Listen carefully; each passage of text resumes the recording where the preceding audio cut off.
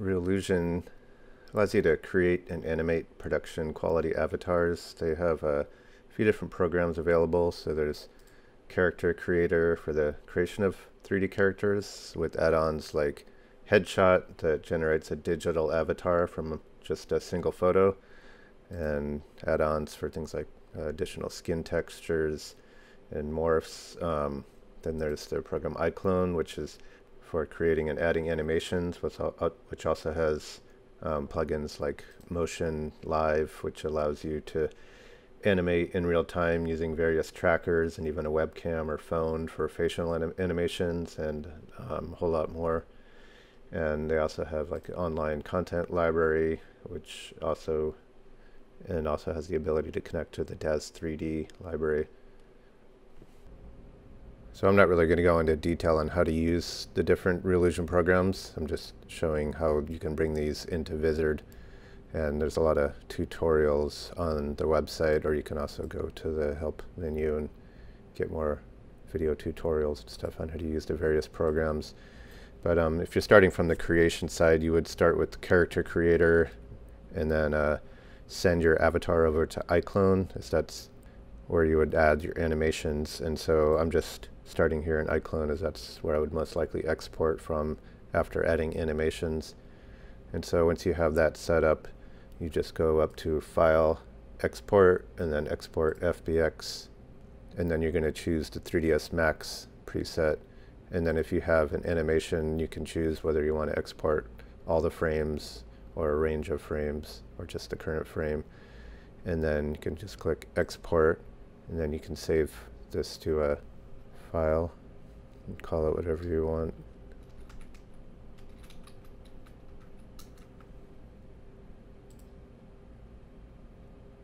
And now once that saves, I'll show you how you bring it into Vizard and set it up for a Vizard application.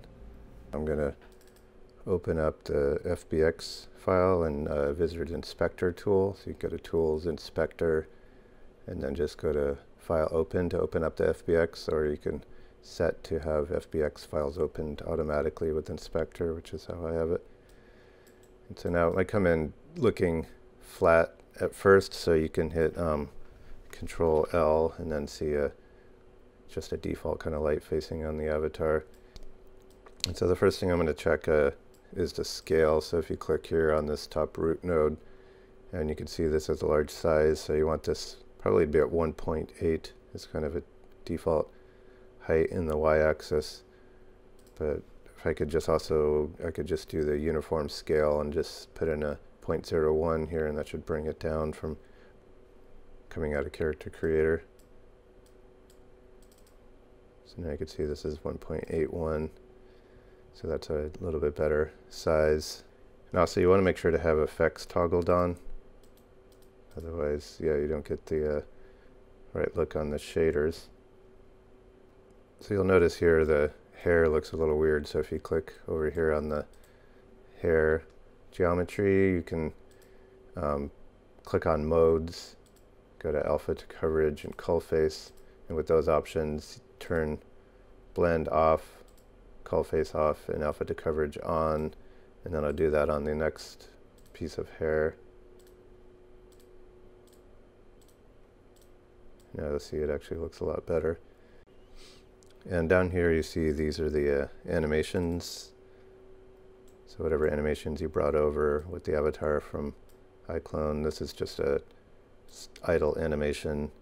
But I could also go, and if you click here on this little the root node with the little avatar icon, and then you right click, you can go to import, and you could add additional animations. So if I click import, now this will bring in a different animation that I could use. So now I can see I have a second animation that will play.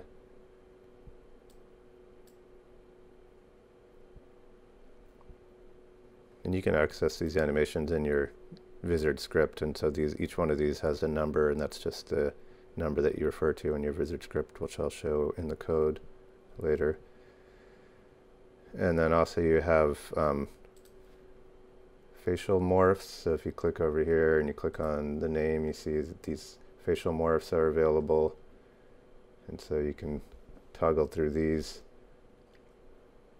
and then to preview the change that makes, you can left click and drag on the slider.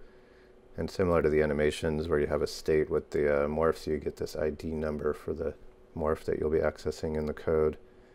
And one last thing to keep in mind with the Reallusion Avatars is you actually are going to need to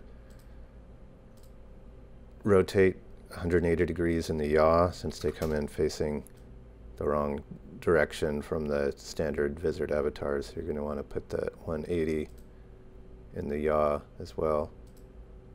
And now once you're done setting up this avatar, then you can go to File, Save As, and then save it into your work folder where you're going to save your Vizard script and your other resources.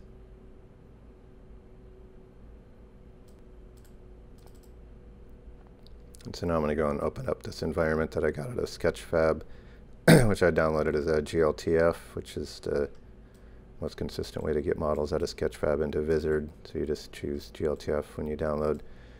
And so now if I want to see how this avatar is going to look within my scene, I can go to File, Add, and now bring in the avatar model. And so I've already added some lights in here, so you can kind of see, maybe if I toggle off these lights, you can see the difference.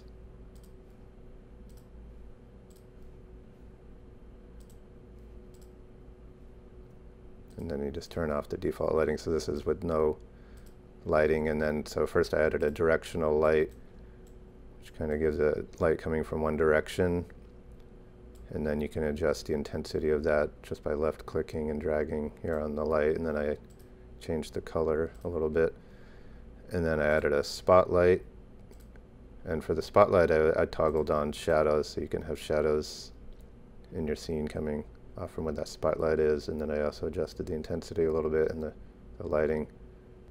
And then also another spotlight with a different color. Also I adjusted the angle, which is kind of like how wide the spotlight is showing over there. And then if you click also on the light, you can move, rotate. So with spotlights, you're going to have to sometimes click up here and rotate, and then you could choose kind of the angle or the position of it. And then another important thing with the lighting is if you click up here on the scene node, you're going to want to change sometimes the ambient light of the overall scene, and then also the exposure, kind of how dark the overall scene is in the ambient light. And you want to make sure to click Save Scene Settings so those actually apply to your scene. And so now you can kind of see a little bit more how this avatar will look within the environment. And so once you're done with that setup, you can actually remove the avatar, because you're going to add the avatar back actually in the code. So you can right click and go to Delete. And then you just want to save your environment model also in that same folder. And so the last step is just looking at the code that you would use to bring this avatar in. And so this is the Vizard IDE, and you want to make sure the files that you're working on, that you save them into the same folder where you have your resources.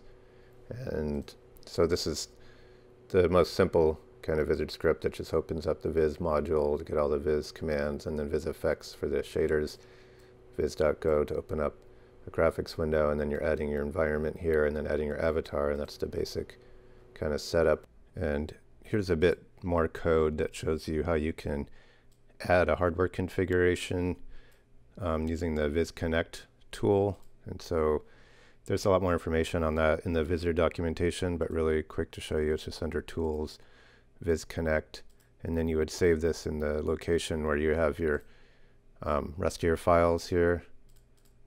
And you could choose either from one of the presets, or you can go to the advanced settings and choose from hundreds of different types of tracking systems and displays and input devices.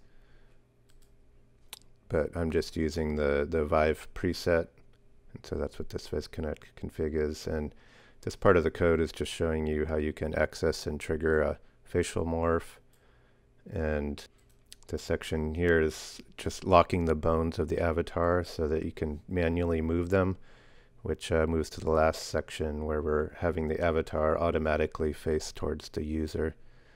And so now if I run this, and now you can see the avatar in your Vizard scene. So that's it for now. Remember to subscribe to our YouTube channel for more tutorials, and for questions on any of our products, visit our website at www.worldviz.com or contact sales@worldviz.com.